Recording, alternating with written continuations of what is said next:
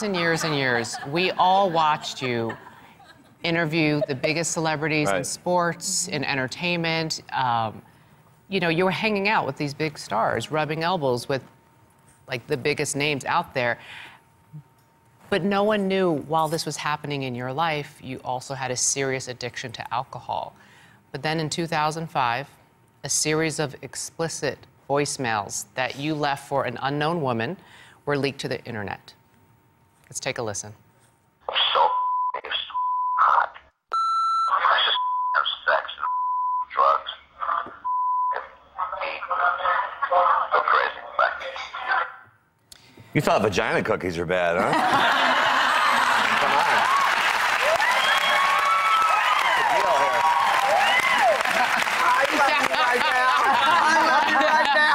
Well played, my friend. Now, you say those voicemails that you left were during a 2-day blackout. Yeah, 3 actually. You know, it's a joke sometimes, but Charlie Sheen said, "Nice effort." That was his comment. I don't think I'm the first man to ever make that call, but you know, the first woman, yeah, right. Absolutely. But the serious part is I was in a blackout. That's not me. And the more serious part is I could have been driving. I could have run over somebody's family. I could have been. That's right. You know, thank God I was in New York and had a car and driver. But that's the problem with alcoholism.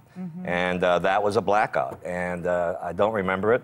There were no hookers. I can't remember the day. I know I was in bed by 7, someone said. But and we had an embargo on me and guess for the show. And guess who got the first interview? Julie. Remember that day? Yeah.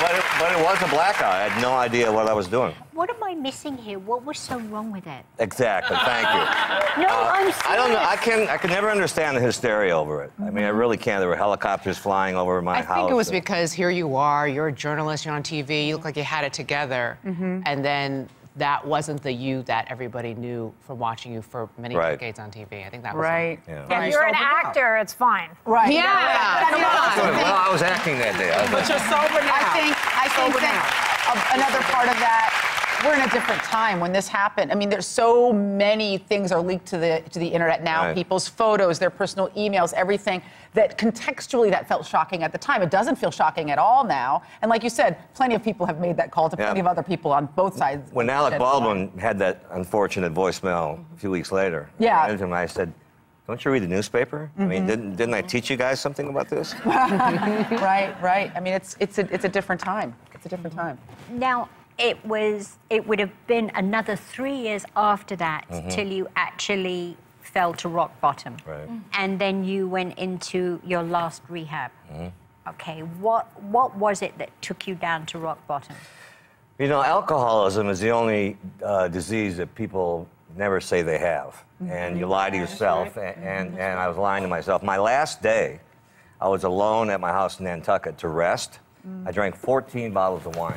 Oh, wow. In one day? Have you ever done that? Wow. In one day, and they found me lying flat on the ground, and that was it for me. That was my bottom. I weighed 120, take 40 pounds off this body, and I weighed 120 pounds. I got into rehab, and I finally, for the first time, after 3 previous rehabs, they just said to me, "You're going to die," and I finally got it. You know, it takes you have to get it. You have to want to get sober. That's right. And I haven't had a drink since. I had enough that day, by the way.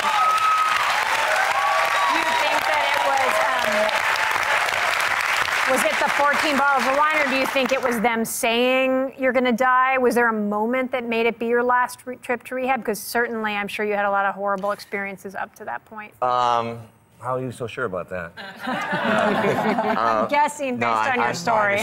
No, you know what happens is you start worrying about your job and your family, and my beloved son, you guys know. Yeah. And they said, "Stop worrying about that stuff and start thinking about you." Yeah. And I did that. And now what I do is try to help as many people as I can. And I work with hundreds, maybe thousands of people. I speak all over the country. That's right. And it's not a shame to be an alcoholic. And we drive safely. That's right. 6 years sober.